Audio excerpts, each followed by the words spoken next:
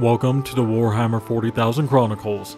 I am Falskellau, and today I want to talk to you about an exceptional and revered group of warriors within the ranks of the Primaris Space Marines, the Bladeguard veterans. These extraordinary individuals play a crucial role within their respected chapters, embodying the essence of ancient Terran knights while embracing the cutting-edge technologies of the 41st millennia. As part of a distinguished veteran squad, a Bladeguard veteran has a remarkable prowess in melee combat. They are Primaris Marines who have earned the prestige privilege to serve in the elite first company of a Primaris-only Space Marine chapter.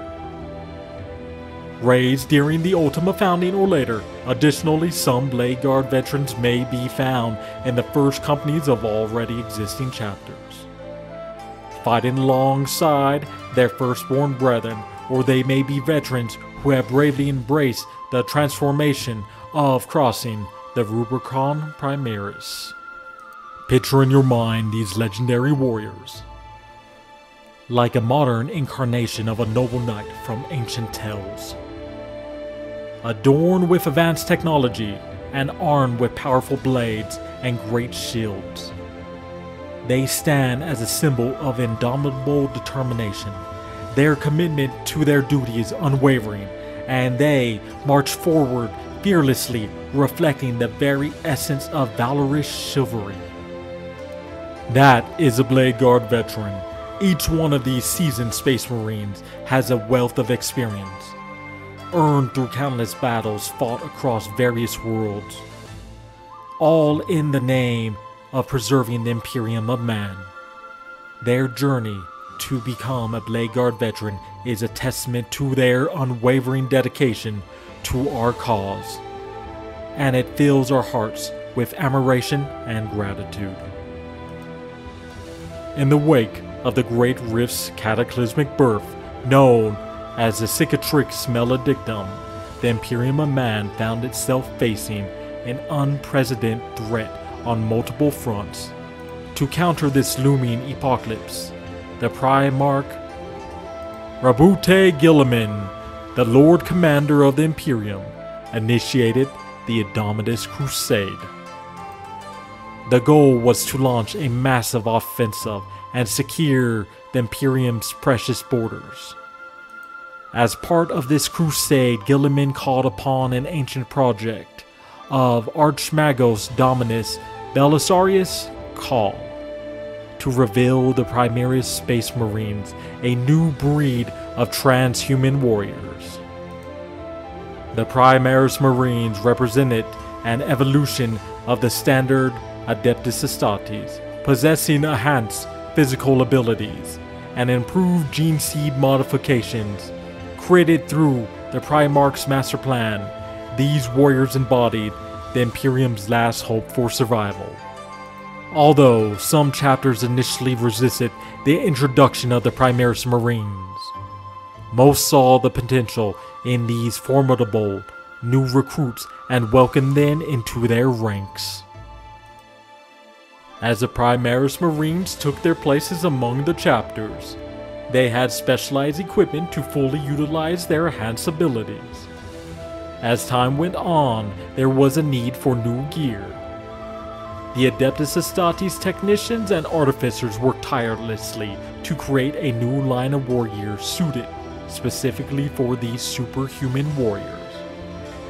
Among the noticeable inventions was the Aurum Pattern Power Sword and the Relic Shield, forming the foundation of the Bladeguard veterans' armaments. The Aurum Pattern Power Sword is one of the most distinctive weapons wielded by the Bladeguard veterans. Crafted on the sacred forges of Mars, these master-crafted power swords are infused with ancient technology and blessed by the Adeptus Mechanicus. Each blade is unique, bearing intricate designs and engravings that tell the history of the chapter and its honored warriors. The Aurum Pattern Power Sword is renowned for its exceptional strength and durability, capable of cutting through even the toughest armors and enemies. Its golden hue serves as a symbol of the Bladeguard veterans' valor and the Emperor's divine protection.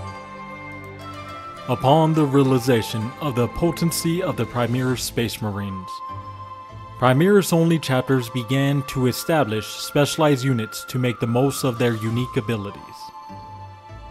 The Bladeguard veterans emerged as an elite brotherhood, handpicked from the rank of proven Primaris Space Marines who has shown exceptional combat prowess, tactical acumen, and unwavering loyalty to the Imperium. Those Primaris were moved to the First Company. With their distinctive war gear and combat doctrines, the Bladeguard veterans were destined to become the vanguards of their respected chapters, leading the charge into the most dangerous and desperate battles.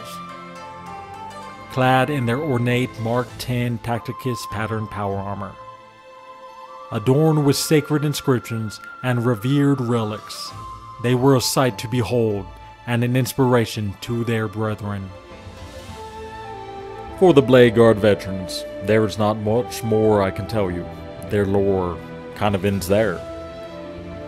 They're relatively new to the Warhammer 40,000 setting and the tabletop. The Bladeguard veterans have only one character. It's not even a named character. It's just a Bladeguard ancient. Some people may say that there's a Bladeguard captain, but they are wrong. It is just a Primaris captain that can be equipped with a power sword and a relic shield.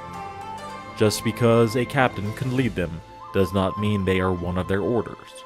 Just because they have weapons very similar does not mean they are one of their order. There is no Bladeguard captain. There's only a Primaris captain. So the Bladeguards only have one character, which is the Ancient. But with that said, and the lack of lore, I'm going to teach you a little bit about the tabletop and how to use them in Warhammer 40,000 10th edition. First, before we go further, the Bladeguards are meant to take out infantry.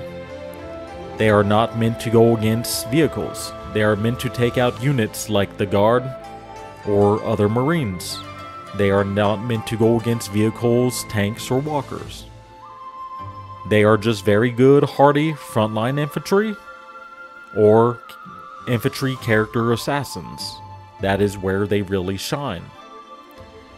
The Bladeguard, they are able to be placed into an Adeptus Astartes force. So any army that is a Space Marine, you can use them. The Bladeguards, for their stats, they have a 6-inch move, which is average and normal for all Marines.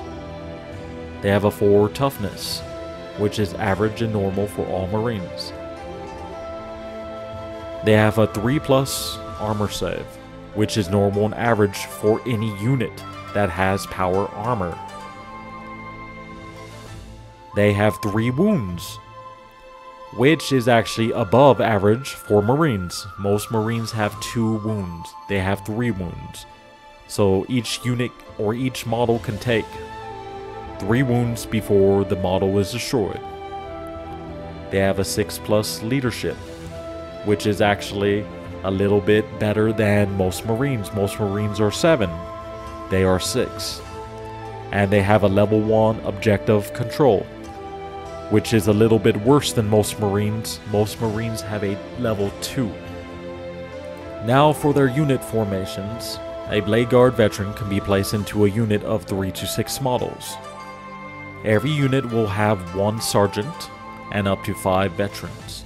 Every model at base is equipped with 1 heavy bolter pistol, 1 mastercrafted power sword or weapon, and a storm shield that gives them a 4+ invulnerable save. In addition, the sergeant can replace their heavy bolter pistol with a neo-volkite pistol or a plasma pistol, which greatly enhances their range efficiency. The Bladeguard veterans have 2 sets of abilities that they can choose to use once per turn during the fight phase. The Sword of the Imperium lets them re-roll any of their melee hit rolls of 1. A 1 is an automatic fail, so they get a chance to remake that roll. And Shield of the Imperium lets them re-roll any invulnerable save roll of 1, which is really good. That is one of the abilities that will make them, it will take them from something kind of low to something kind of high. That's really good, and that makes them very, very durable. Now for running them on the tabletop is a unit in the game as a Bladeguard.